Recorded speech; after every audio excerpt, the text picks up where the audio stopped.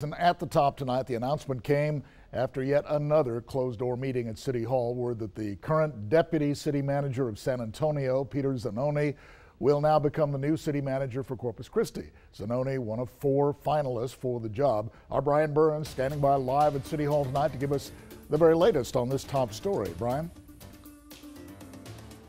Well, Joe, this search for city manager began back in October when they picked a search for him. That, of course, was before the elections, so with the delay from the elections and a further delay earlier this year from one candidate who was worried about jeopardizing his current job, they settled on the 4 candidates, as you mentioned: Peter Zanoni, interim city manager Keith Selman, Lee Feldman from Fort Lauderdale, Florida, and Harry Black from Cincinnati. We talked to Mayor McComb just after the council meeting broke up and they announced the selection.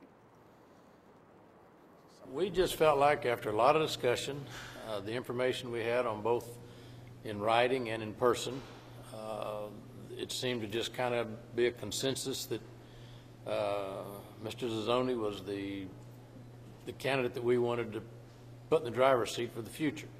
The other candidates, I mean, there wasn't a hair's breadth of difference in many aspects of what we wanted. And the base salary for Peter Zanoni will be $300,000 a year. This is an evergreen contract, which means any given year, either party could back out of this particular agreement.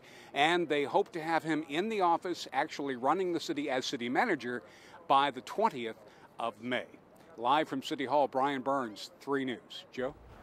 Okay, a decision finally announced, and we've got him there and will soon be on board. Brian, thanks for that live update.